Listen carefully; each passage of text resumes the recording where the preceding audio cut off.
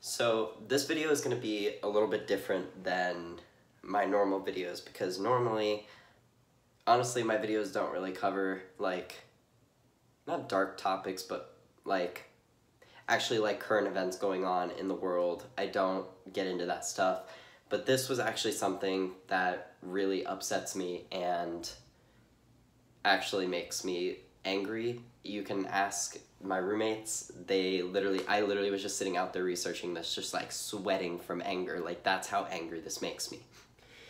So before I get into this, these are the facts that I have researched. Who knows if those pages were right, because honestly, the internet obviously is not a place of truth, and you know, it's a bunch of lies basically. So from my understanding and my research of the pages that I've read, these are the facts that I'm going to be giving to you because these are what I believe to be true.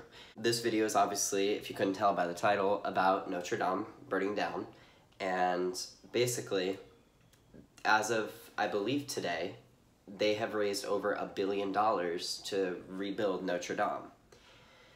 I think that, first off, I think it's amazing that people are getting together and joining forces and really trying to fix, you know, this really beautiful place.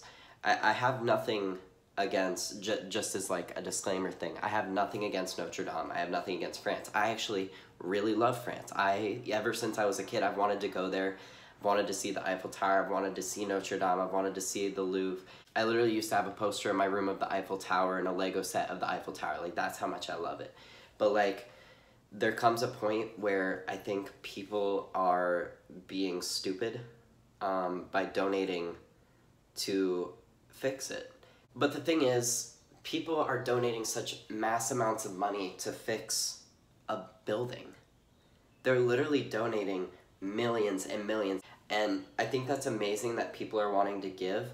But you know how many other things there are that need that money more than a building? Okay, if you're gonna donate your money to buy literally supplies to rebuild a building that wasn't even that damaged, mind you. It wasn't like the entire building came crashing down and crumbling and burning. It was only a part of it. It wasn't even the whole thing. First off, so it's not even completely destroyed. I've seen videos of the inside. Most of it, honestly, looks fine. It just needs a little bit of a cleanup and maybe a few repairs. Where I have a problem with people donating to this is the fact that there are kids in Africa who do not have water, that do not have food. There are over 16,300 animals on the endangered species list that are probably going to go extinct at some point, that need our help and need money to get resources to save these animals. There is deforestation going on in, I believe, almost, if not every country in the world. There's deforestation, and they're cutting down trees, and they're taking animals' habitats. We need money to be able to fund the people that are stopping that from happening. You don't even have to donate your time if you really don't want to. If you have the funds to donate over $1 million to Notre Dame, but you can't support your own country that has homeless veterans, literally living on the streets, disabled veterans that cannot get health care.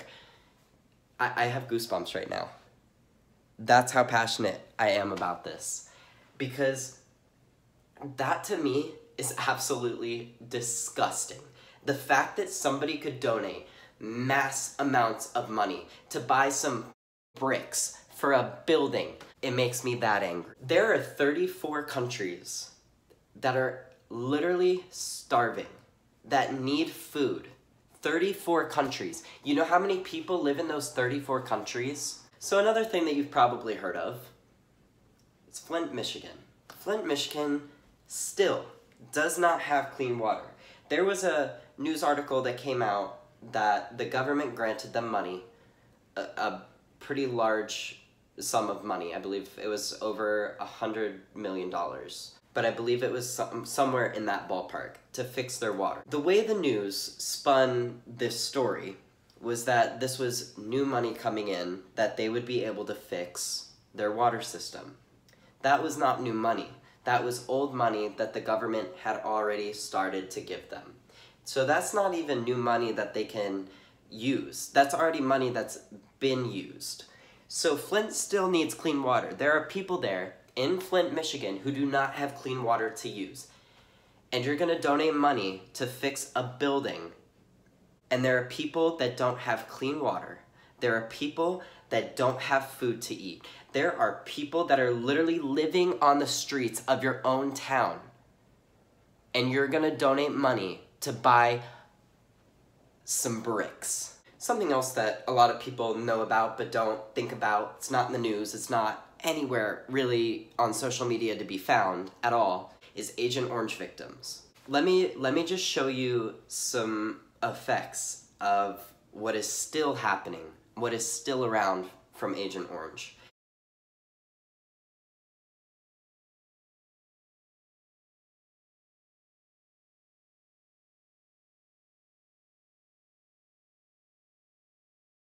That's still happening to this day.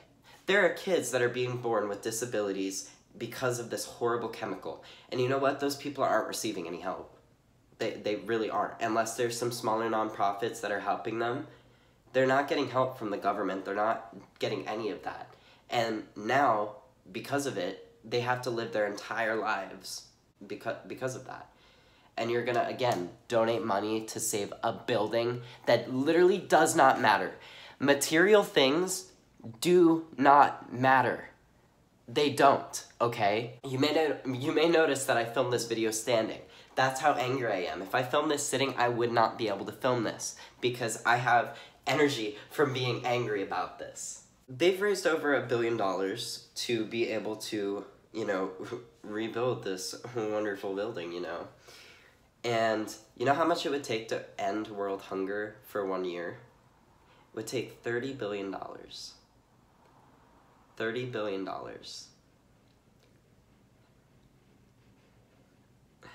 World hunger. Everybody in the world would not have to worry about, oh my God, what am I gonna eat?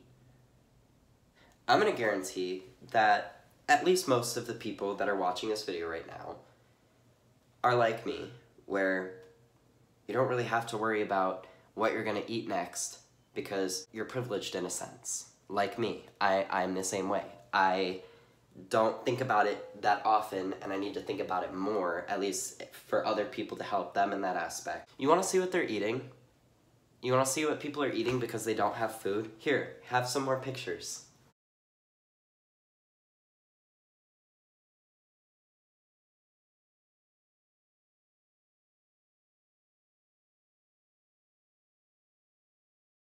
Can you imagine eating mud? A mud pie? Because you don't have food and there's no way for you to get food? It's disgusting. And people still just slide it off to the side. Oh, that's not in the news right now. We don't need to worry about that at all. But you know what's really important? Wow, let me tell you, it's this thing called Notre Dame. Wow, the top of it kind of caught on fire. Not the whole thing, mind you, just part of it. Let's donate $1 billion towards it. That doesn't make sense. And honestly, to anybody that donated to Notre Dame to fix it, it's good that you want to help, but honestly, f you for not thinking of other places that need money more than a building. A building, a material thing that does not live or breathe, that does not need anything at all.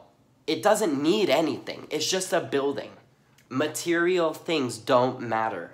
I don't know how I'm gonna get this through somebody's thick head, but like, you guys really need to understand where I'm coming from with this. I'm not mad at people for donating. That's not the problem. I'm proud of them that they want to help. The problem is they're not helping in the right ways.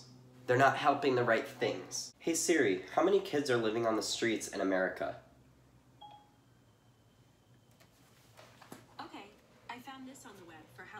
There are 2.5 million children in America that are homeless. 2.5 million kids that are homeless, in America, and nothing. Nobody donated towards that. Let's buy some bricks for a French building, okay? It's disgusting. And it's honestly sickening to me that people don't see a problem with it. And there's no recognition of the fact that there are so many other things that you could donate your time, your money to, and help so many more people than a building that tourists from all over the world come to see. Because in the end, what actually matters? A building? Or living, breathing things? I'll let you decide that one.